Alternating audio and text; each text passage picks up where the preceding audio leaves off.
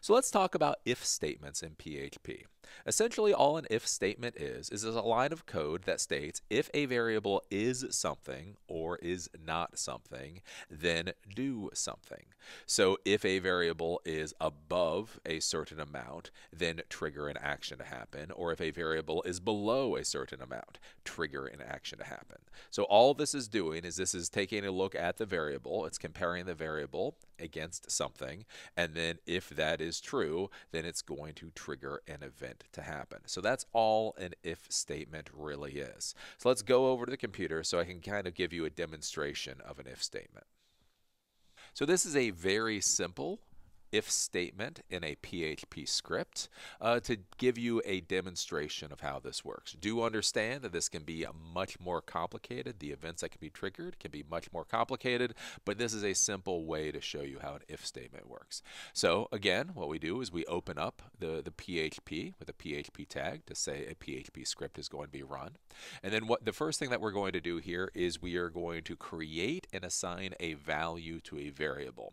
So we're going to create a variable called $age, and we are going to set it to the value of 16, and of course always remember the semicolon.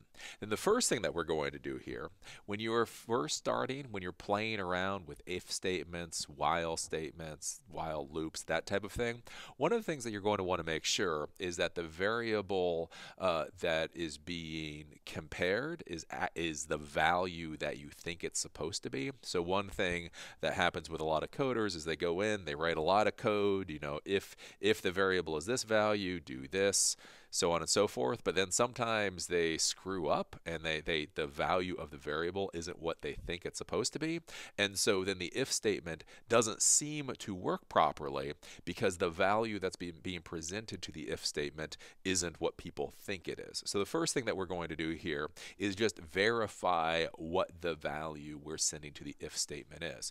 So what we're going to do is we're going to do print double quotation marks, and then we're going to do your age is, so this is all printed out in normal text, and then by simply putting $age, or whatever the variable name is, that will print out the value for that variable.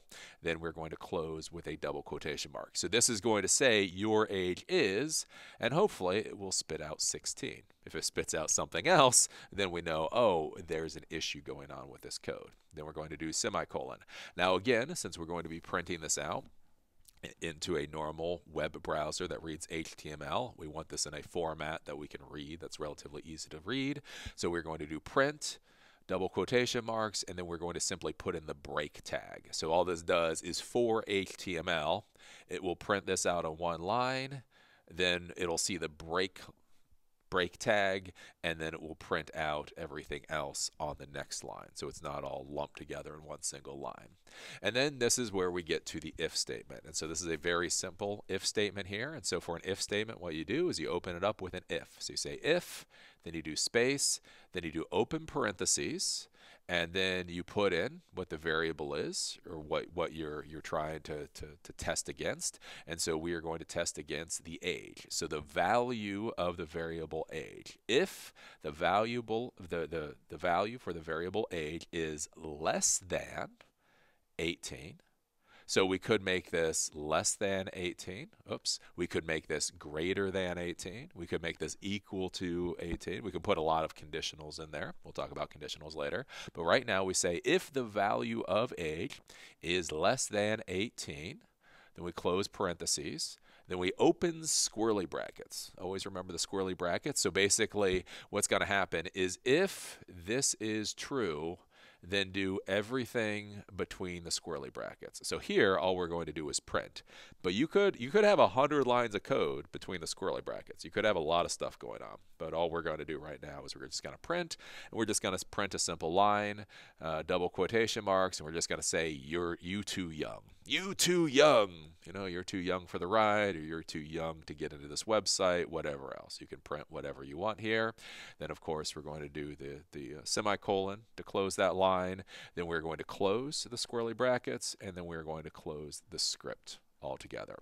So basically what this is going to do is you plug in the age, it's going to print out what your age is. It's going to do a break. If the age is below 18, it's going to print you too young.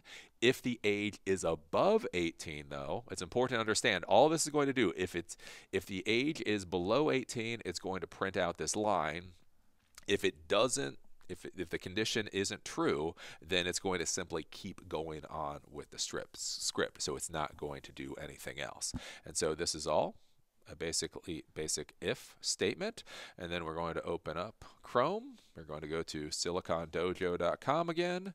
This has been named if.php. So again, remember, it has to be named .php. Then we're going to hit enter. And so it's going to say your age is 16. Okay, and so the big thing to understand here is that we're just looking to make sure that the value of the variable is what we think the value of the variable is. A lot of times people get messed up in programming because they're trying to keep so many things in their head and they just make a small little mistake. So we're going to make sure, okay, yep, so the value of age is 16, and so since the value of age is 16, it's going to print out you too young. Now if we go over here, all we have to do is if we change the value of age to, let's say, 20, then we do File, then we do Save. We are going to grab the if.php script. We're simply going to upload this to the server. So it's now been uploaded. We go back to Google Chrome. All we do is we hit refresh. And now since the age is 20, then nothing happens. That print is not triggered. So that's all there really is to what an if statement is.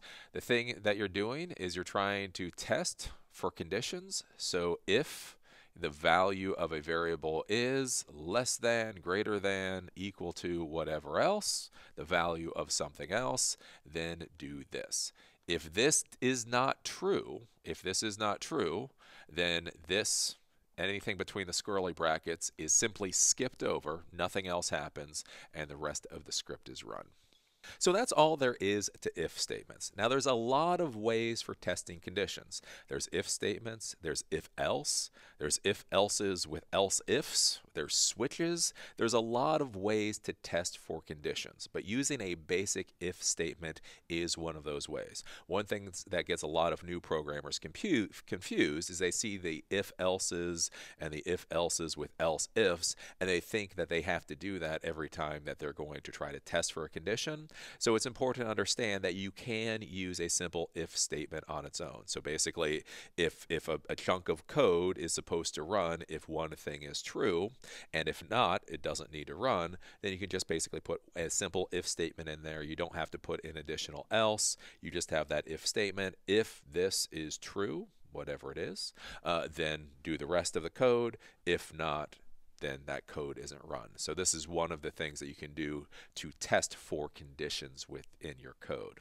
So that's what an if statement is, and that's why it's important in PHP.